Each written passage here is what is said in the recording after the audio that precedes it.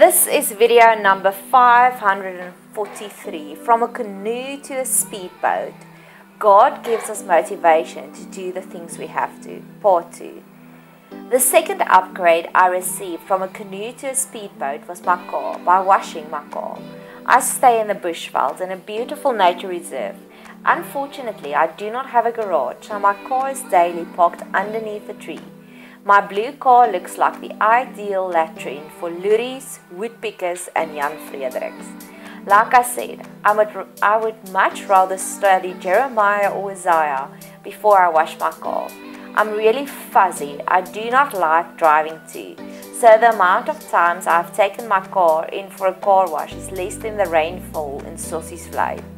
But my car was really dirty last week, so I would park my car to the furthest corner when going for a meeting, justifying this action that the walk is good for my health.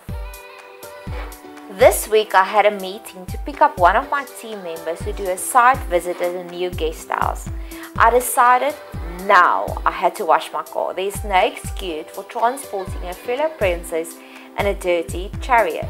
I washed my car with so much love because it was an act of love. The meeting was cancelled, but at least my car was clean. Isn't it amazing on what mysterious ways God works? He is also too concerned about the small little things in our life.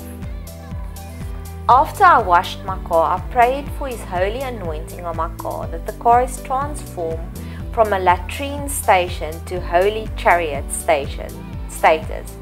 This prayer is still a work in progress, but I'm hopeful. I've always wondered who kept the Holy of Holies in the tabernacle clean, as only one person was allowed to enter it once a year, the high priest.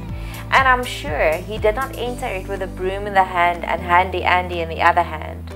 So I have to pray for the spring cleaning angels to assist me with keeping my house and my car clean.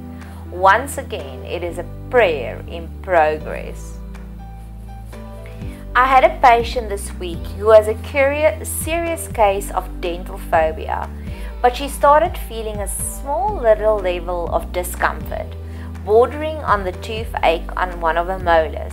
She was invited with her mother-in-law for an all-expenses-paid boat cruise to the Portuguese islands.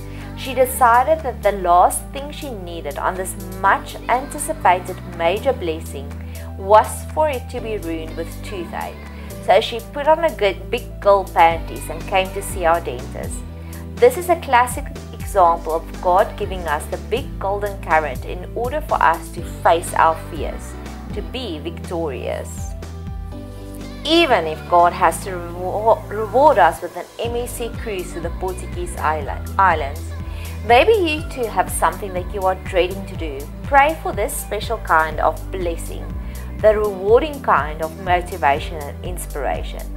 This reminds me of something Paul wrote to the bad at that stage Corinthian church. They went a little bit rebel mode. Paul heard about their rebel journey and reprimanded them with two options. Which do you want? Should I come to you with a big stick to punish you, or with love and a gentle spirit? 1 Corinthians 4 verse 21. This is what God daily says to us. Do you want the punishment, or do you want the love and the gentle spirit, the MSC boat cruise kind of reward? I hope and we pray we both choose the second option.